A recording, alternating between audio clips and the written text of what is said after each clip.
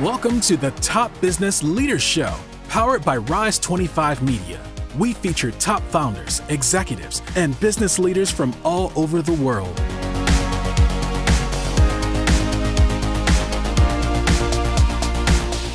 Chad Franson here, co-host for this show where we feature top restaurateurs, investors, and business leaders. This is part of our SpotOn series.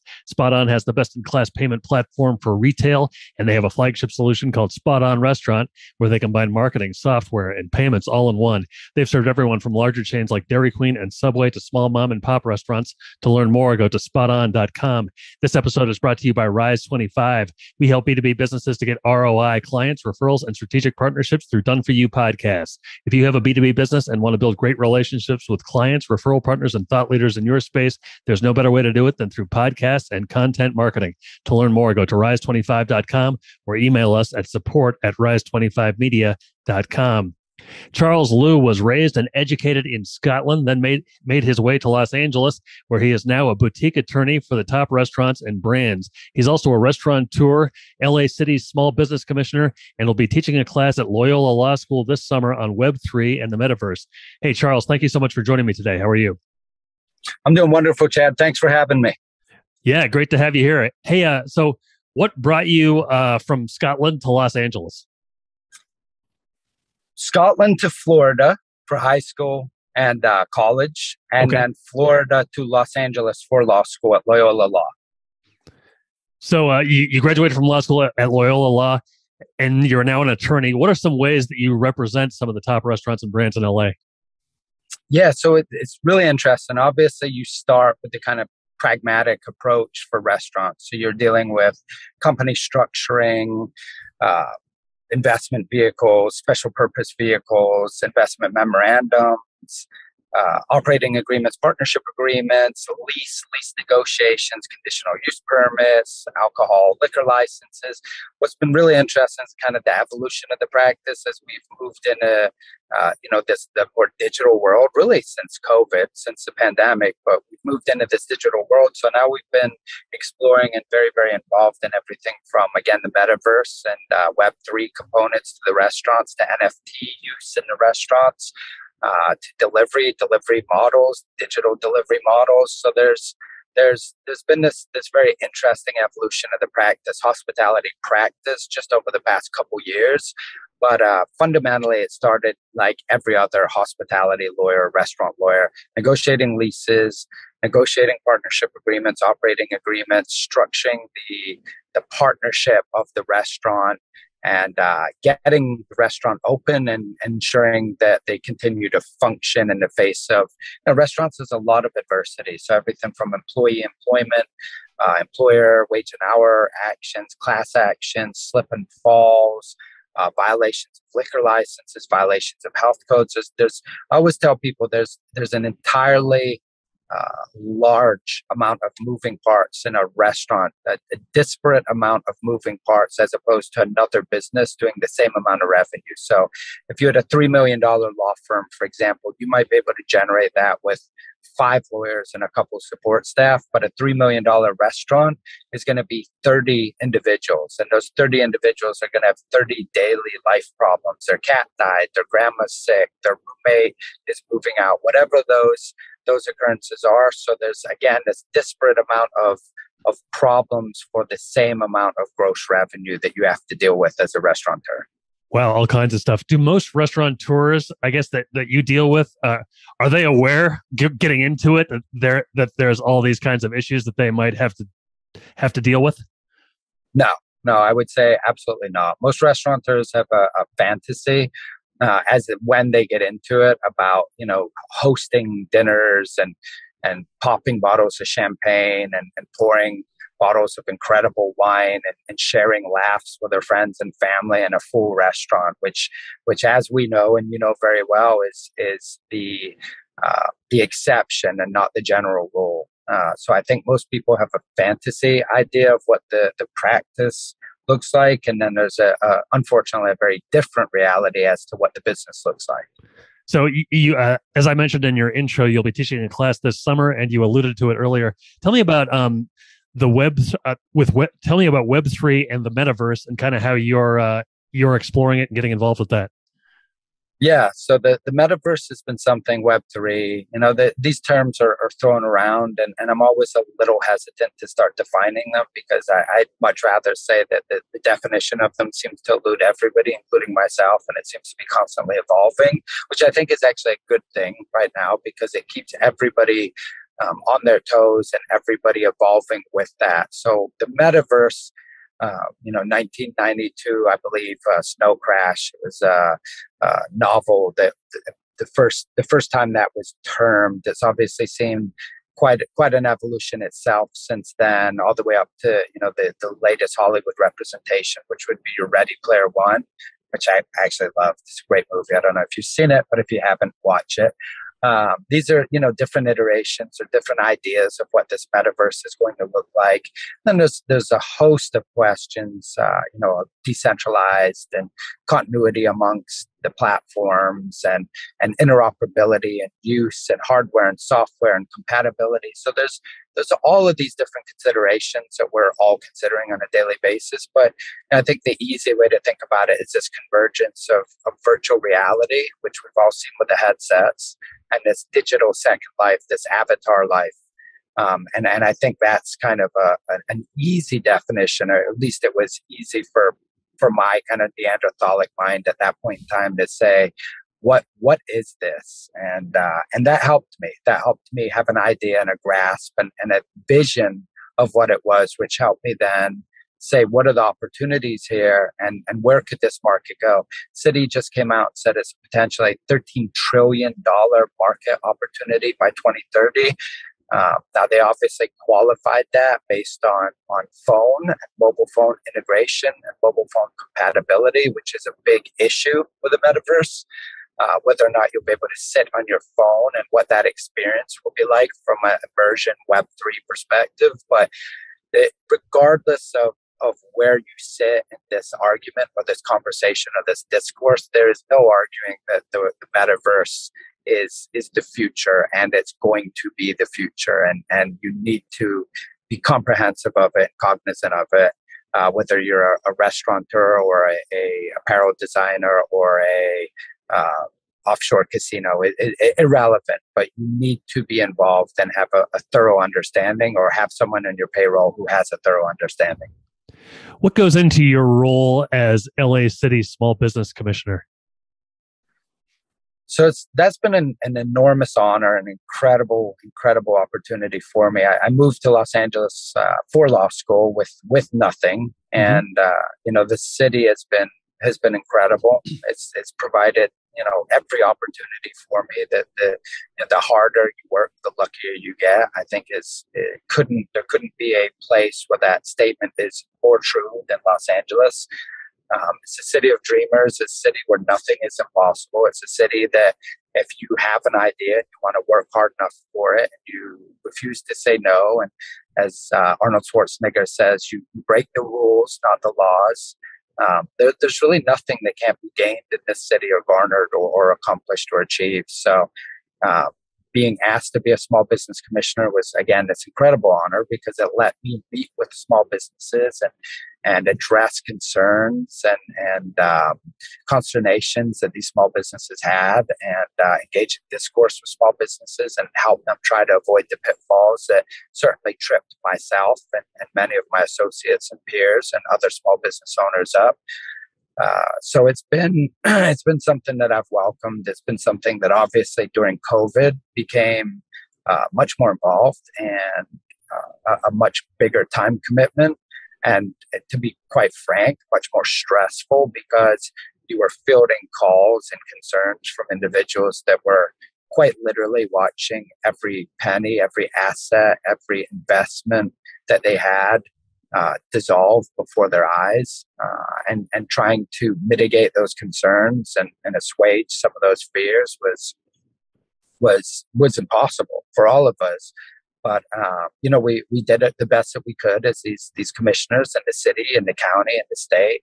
Obviously, there was a lot of criticism of how everything was handled, which I think some of it was probably fair and some of it was probably correct. But again, I always say with COVID, the interesting thing about it was there was quite simply no playbook. If there's a natural disaster, we've got everything in place to address it. If there's an earthquake, we know exactly what we need to do. Now, based on the severity of it, the response obviously may be inadequate just because there's no way to plan or prepare for disasters of a certain level. But there is a playbook for how things would go. COVID was simply a disaster, and it was a disaster that there was no playbook. There was no Thomas guide for it. There was nothing to sit and say, okay, this is how this should be undertaken. This is what the city should do. This is the county's role. This is the interrelation and the relation between the city and the county. This is where the state should come in. The federal government should mandate this, but they should leave this to the state. So what we saw was really a very polarized country and quite chaotic discourse amongst everybody and total discord. So again, the Small Business Commission has let me face a lot of these things, be involved in a lot of these things, understand, walk through what was, I think will be considered in the future one of the most difficult times that the city and the county, the state, the country has faced, and help as much as I possibly could, which I hope for some small businesses there was some mitigation of harm on account of what myself and others did. What I know you've been a board member for Mental Health America Los Angeles.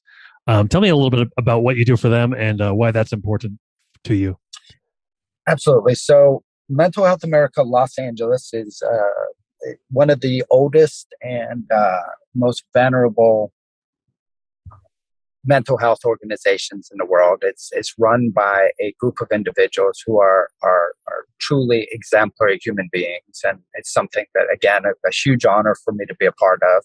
I became very, very involved in mental health from quite a young age on account of or the concerns of mental health and the addressing of mental health and the destruction of the stigmas attached to mental health and the acceptance that this is something that we all struggle with and something that we all need to be extremely, extremely conscious of, which we're not. We're all very, very good at physical health, and we're and measuring it and quantifying it and taking our body fat and our heart rate, going and taking our blood pressure at CBS, but we are very inefficient at measuring our mental health and quantifying our mental health and understanding our mental health and taking the moments and the time out to reflect on how you feel and all the buzzwords that we've all heard hundreds of times. Are you okay? Asking yourself, are you okay? Taking a moment out of your day, stopping and breathing. All of these things that sound very practical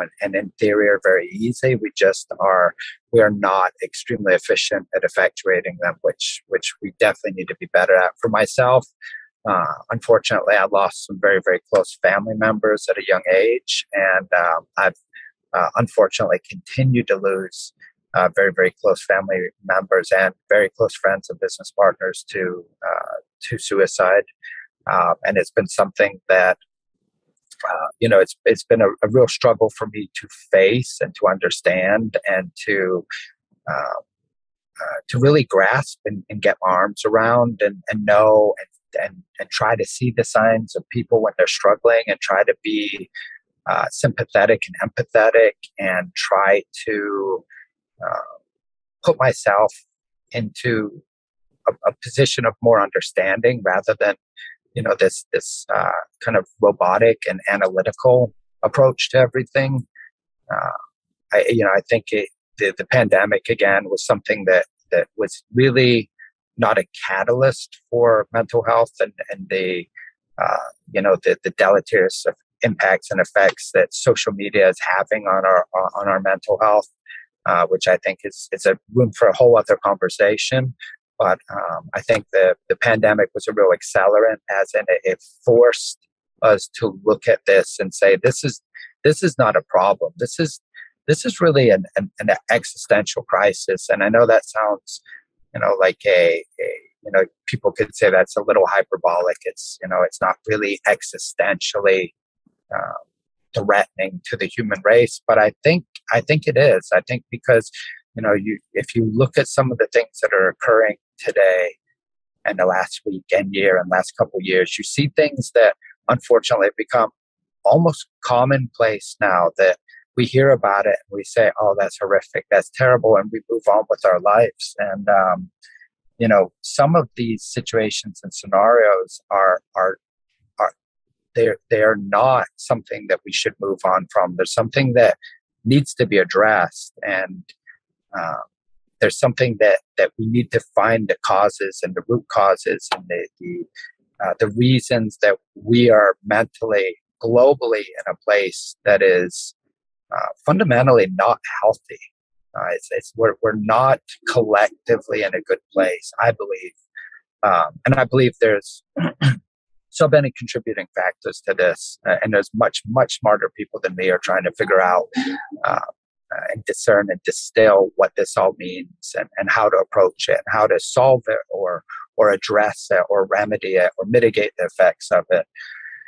I don't have an answer for any of it. I know that I can contribute with Mental Health America Los Angeles and some of the other courses and practicums and efforts that I'm involved with. There's one called Giving Back Generation that I just did an interview with, and it was with a lady named Raquel Stevens, who is an absolute saint, and it was an incredible opportunity for me to talk about it. Again, Mental Health America Los Angeles, just this organization that I am not deserving to be on the board of, but I'm very appreciative of it.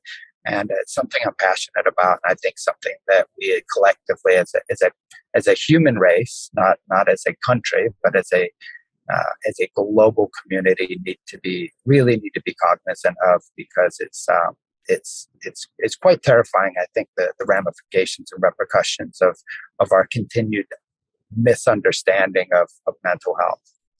Yeah, thank you so much for your efforts with that and your service for that. It's clearly something that all of us need to be more aware of, more cognizant of.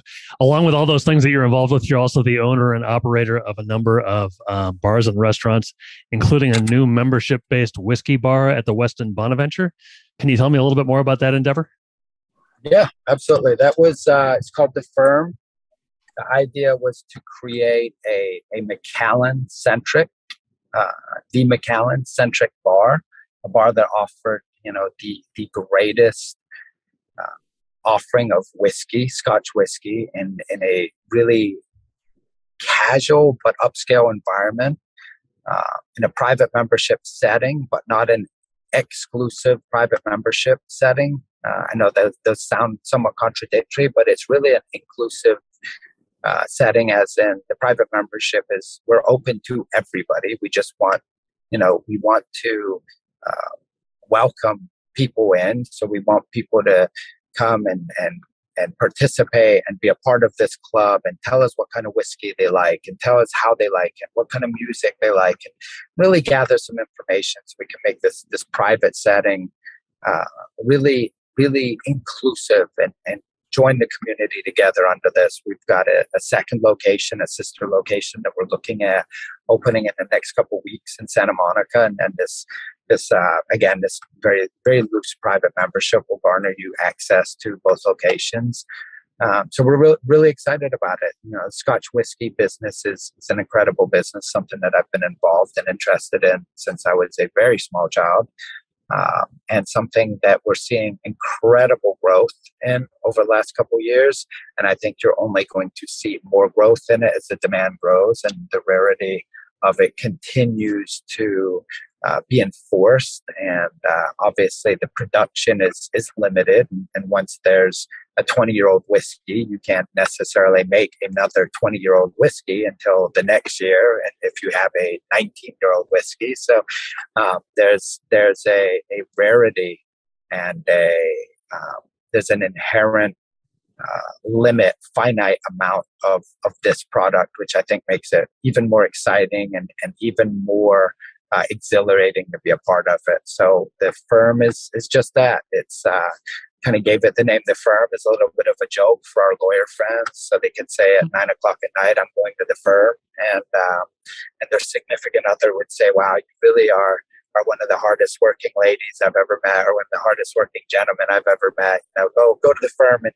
just dinner will be waiting for you, or we'll be waiting for you, or thanks for working so hard. So it's kind of just a little fun, and also something for the legal community.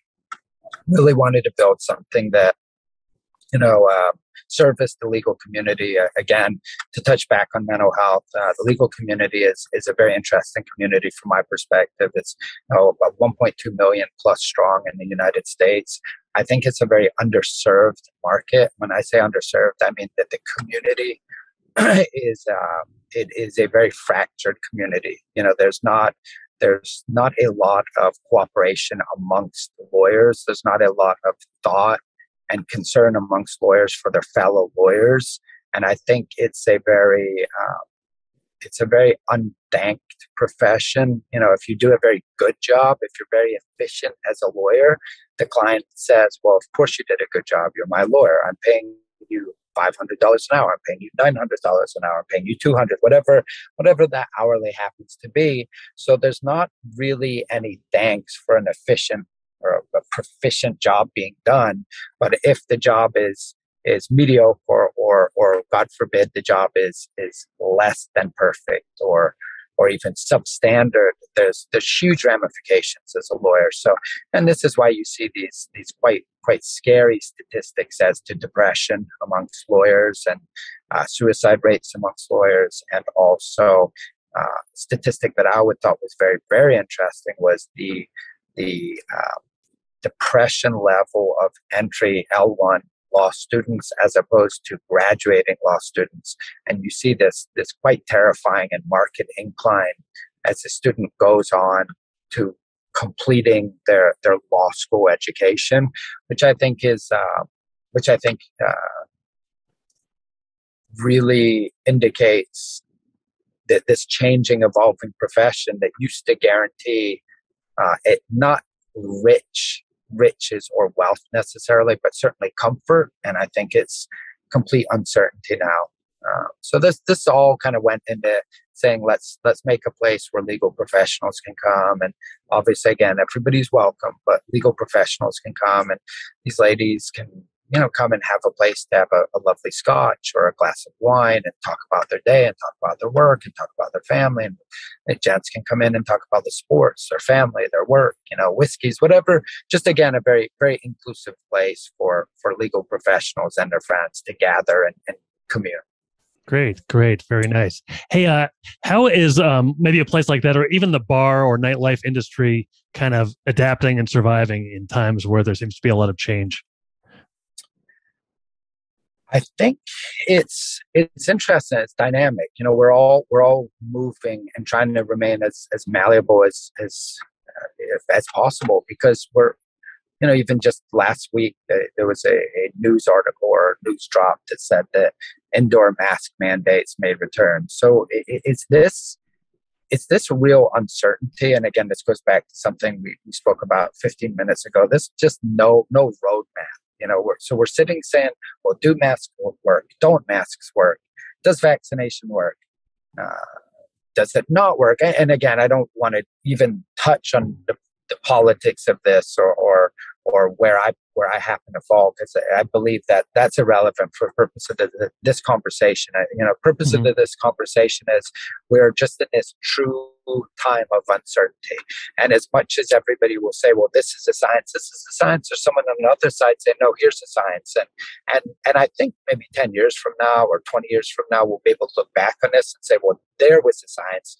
And maybe it all falls somewhere in the middle, or maybe someone, is proven unequivocally right impression. I don't really know, but for right now, we're just dealing with uncertainty. So you're seeing it with clients. We're seeing it as we set restaurants up, and people understand the value of patios now and outdoor space. And not to say the patios and outdoor space weren't coveted before or seen as a valuable asset, but they weren't seen as a mandatory life-giving asset. Now, if you don't have a patio, or if the space doesn't have a patio, the majority of my clients would just move on to the next space. So you're seeing that really influence and mandate some of these leases, which is altering and impacting the landlords, because now the landlords are being asked, well, there's no patio. I want to blow the facade back 15 feet, and I want you to pay for it. The landlord's looking at, myself and my tenants and my clients and saying, you're asking me to incur $250,000 of expenses so you can build a patio and open up a front facade in a building that's aesthetically beautiful right now. And why am I doing this? And the client's saying, well, you're doing it because we need open air. We need a patio space. And who knows what's going to come back. And 2 weeks ago, we were told that monkeypox is coming. So there's, this restaurant is, again, very, very difficult business. I mean, and I truly believe it's actually quite easy to quantify the varying levels of difficulty and why it's complex and why there's, again, so many moving parts, disparate amount of moving parts for the same amount of gross revenue to other businesses. So you're just seeing anxiety, you're seeing uncertainty, you're seeing people being very conscious of their leases. So they're asking for force majeures to include pandemics and endemics and COVIDs and coronaviruses and all of these other outs, if you will, from leases and termination clauses and things called good guy clauses, where the tenant's saying, look, I'll take the space, but I'm not signing a personal guarantee. I'll give you a good guy clause, which means when I make the determination that I can't operate or function in this restaurant space, you're not going to have to kick me out. I'm not going to sit there and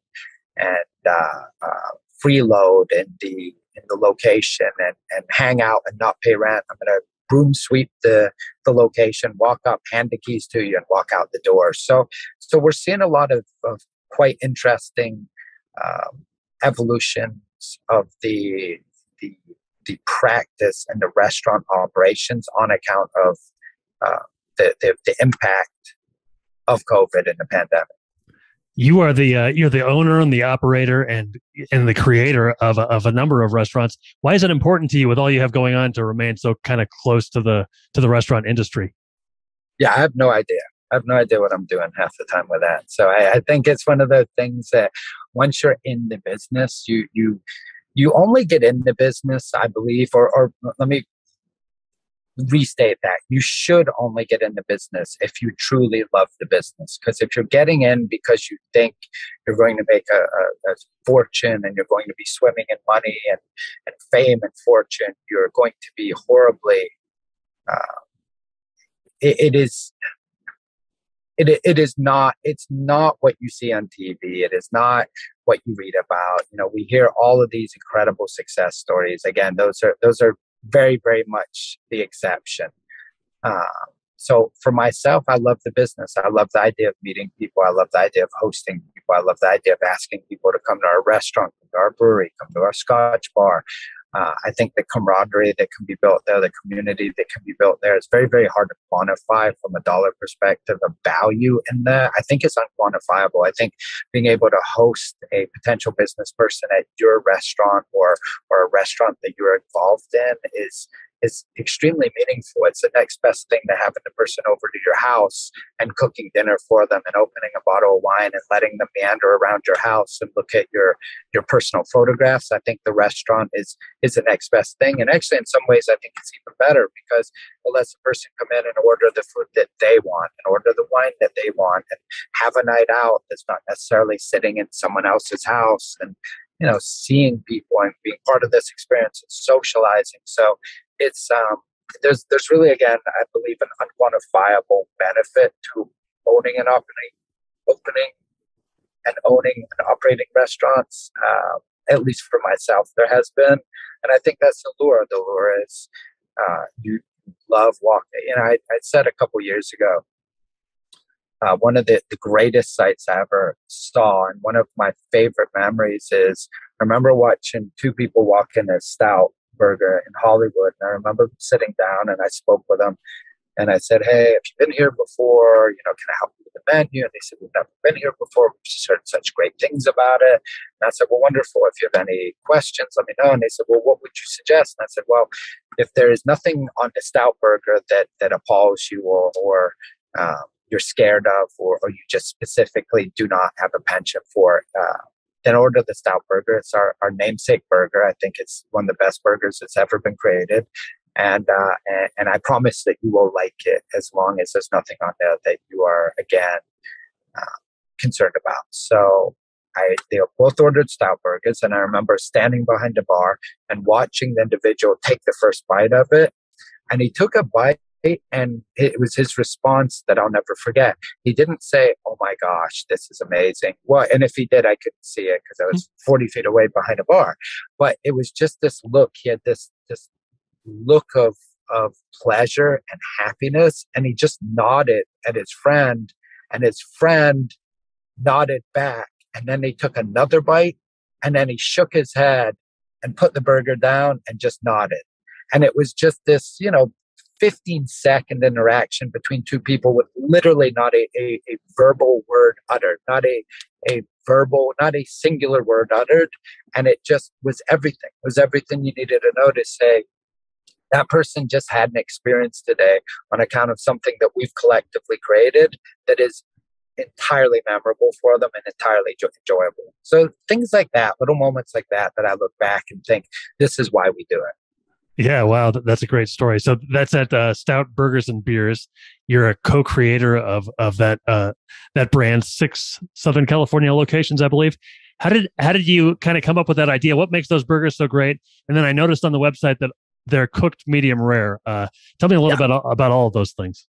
Yeah, that really was all my partner and the chef, Alex Kajanaris, phenomenal chef who actually I went to law school with. And he used to cook for everybody after hours and after going out, and was a self-taught chef, and then went to Cordon Bleu and really mastered the craft and created this menu that's really stood the test of time. We're 12 years plus, which is a long time for a restaurant, and an enormously long time, and almost an unheard of long time for a gourmet burger restaurant. So I cannot take any credit for it at all. I had nothing to do with the creation of the menu except some of the names. I said, yeah, I like it or I don't like it. He created it, and the idea was to create a burger restaurant that took two very, very common things, burgers and beer. And kind of the thought process was the sum is greater than the parts argument, that we would take these two very commonplace products and we would combine them and curate them in such a way that these two mundane projects created this exceptionally gourmet experience for a very acceptable price point. That was kind of conceptually Stout Burger.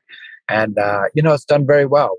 We've had ups and downs. We've closed units. We've expanded, and expansion didn't work. We've had units that we thought were going to be fantastic and weren't. We've had units that we didn't think were going to be incredibly profitable and fantastic that worked well. So it's been a great learning experience, a great brand. It's still here 12 years later. We're working on some kind of 2.0 and 3.0 iterations. We just opened our first casual fast Stout Burger at the USC campus, University of Southern California campus outside of downtown Los Angeles.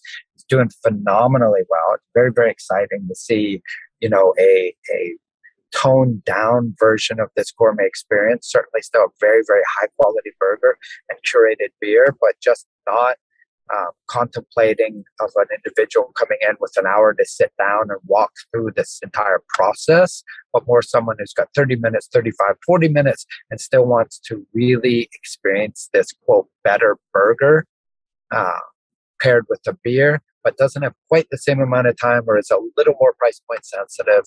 So we've got this fast casual version, which again has been enormously successful so far. Got some great partners there, and we'll definitely be looking to do more of those, this fast casual concept. And just watching the market trends. Plant-based growth is up until this year. Actually, funnily enough, read an article this morning on the treadmill that the Beyond companies and Oatly, which were two enormously successful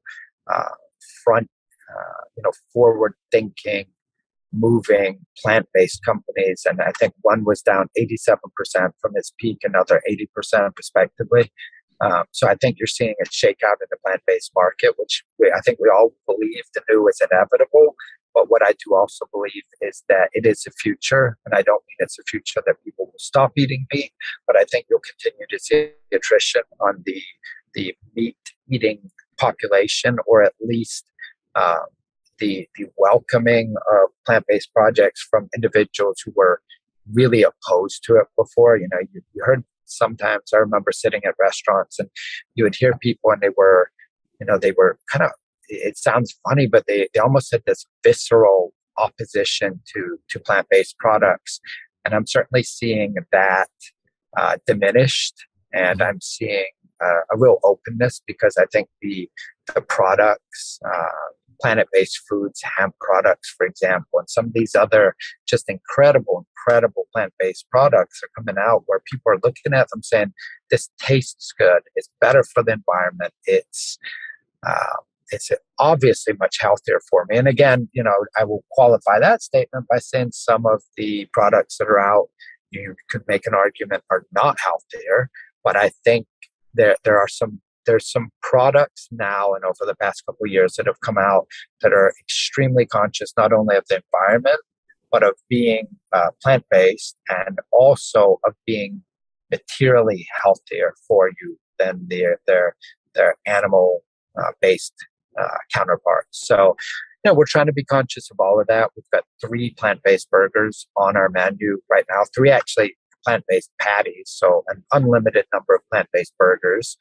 And so just some other things we're trying to really think through. We're working on a NFT drop that would allow for memberships in the community, and as Stout would be a part of that drop, that would allow for this community to experience a Stout product on a weekly basis as part of the benefits of being in this community. So again, just kind of looking at everything, looking at the markets, looking at where things are going, where the trends are going, trying to be cognizant of minimum wage raises and cost of goods increases and supply chain shortages. Again, just the myriad of moving parts that you know, we're looking at, just like everybody else, saying we don't really know the answer to it, but we're trying our hardest to help not only ourselves but our clients and our associates navigate what is certainly uncertain waters, uncharted waters at this point.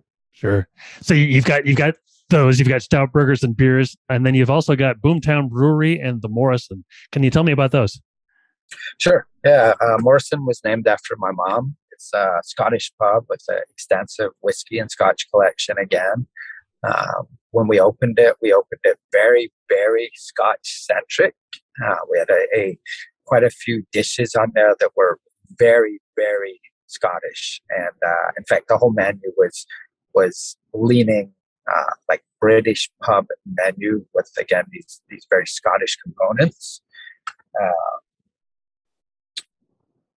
As we've kind of grown, we noticed that the market for that was not as robust as we hoped. So we had to kind of evolve the menu, which, you know, goes back to maybe one of the minor themes of this chat that I appreciate having with you. Is we're constantly evolving, and we're constantly trying to be as malleable as possible. And we just saw that this quote Scottish menu was great for all my fellow Scots and all my Scottish friends, but it kind of missed the mark for what was being considered pub food. So we had to evolve that into a much more pub friendly, burger centric, comfort food location, but we have, and it's been extremely successful. I believe we're one of the top 10 rated Yelp restaurants in the state, and expanded the patios and expanded into a second location, and it's just a fun concept. It's a fun concept, and it's done very, very well. And of course, we've got this massive lion rampant outside, just in homage to Scotland and our community. And it's been fun. It's been a great project. And my mom loves to come and visit and see the restaurant named after her. So that's been fantastic. And Boomtown Brewery is really a labor of love. Boomtown Brewery, we opened years and years and years ago in the Arts District, really in a location that everybody kind of attempted to convince us was not a good play, but we we persisted and actually walked through all of the entitlements and permits and licenses there on a building that was not permitted as a brewery. So we really walked into what was a very complicated process willingly. In hindsight, we may or may not have done that, but the end result, the benefits of it were incredible to have that location with those permits at the end of, again, what was a very laborious process. But we got there, and the brewery has enjoyed an immense amount of success and expanded and continues to expand and is in, I think, over 600 retail locations now in the state of California. And the demand is outpaced our ability to supply the product, which is always a wonderful problem to have. And it's just a passion project. It's something that I really can't take much credit for. The team behind it is my partners are incredible individuals. The brewer is amazing. The managing operator is amazing. Our managing operating partner is amazing. And the community has been so supportive. So the Los Angeles community really embraced craft beer, which was interesting because craft beer was never necessarily associated with Los Angeles. But over probably the past 3, 4, 5 years, maybe even a little longer, we've become quite a respected craft beer community, and part of that support and part of that innovation has possibly come from us, and maybe I'd like to think, and we've enjoyed the successes of it. So incredible product, and we do fun things. We do these art exhibit drops, and we do these artist serious cans where we pair up with local artists, and the local artists will come in and do murals at the brewery, and they'll design cans, and they're immensely successful and incredibly popular. And now we're doing something very fun with NFT, a Goblin Town NFT, which is a new NFT, a relatively new NFT project that's literally taken the NFT world by storm. So we're brewing a couple Goblin lagers right now, and we're utilizing the intellectual property from the NFT as the label and the art. And we'll do these Goblin hazy IPAs, which is fun and somewhat novel. It was certainly not the first people to do it, but it's still kind of a fun, novel space. So we're trying to stay current and stay involved and merge these emerging technologies with old world craftsmanship, which is kind of the craft beer business. Very cool. Hey, I have one more question for you, but first, is there like a centralized maybe website that people can go to and find out about all the things you're involved with, your restaurants and your other things? Yeah, just charleslew.com is probably the easiest. CharlesLew.com, charleslew.com. Great. Hey, last question for you. You're very busy. You're an attorney. You've got all these restaurants. You're involved as the LA City Small Business Commissioner. You're an advocate for mental health. What are some daily rituals that you find most important? Like what's kind of a typical day for you? The gym is very important. I try to get into the gym every morning around 6 or 6:30. It happens about 80% of the time. It's just something I've done my whole life, and it really allows me to kind of function and 30, 45 minutes of quiet time that I'm not bombarded with emails or texts or calls or questions or comments or concerns. So that's something that I've been incredibly involved with. It's always been a part of my life, and it's been a huge benefit. So it's something I recommend to all of my friends and all the young lawyers that I speak with is just get into some kind of exercise regimen, whatever that happens to be, and stick with it. It's just create a habit and stick with it. It'll really behoove you, and it will continue to benefit you, I believe, for your whole life. I try to read a lot. I used to be like really just an avid reader. I've not as much time now as I used to sit down with the material books. So I do a lot of audibles, and very, very, very interested in those because I spend so much time driving. So it's always good to have that hour and a half, 2 hours to sit and read or listen to the book being read to me.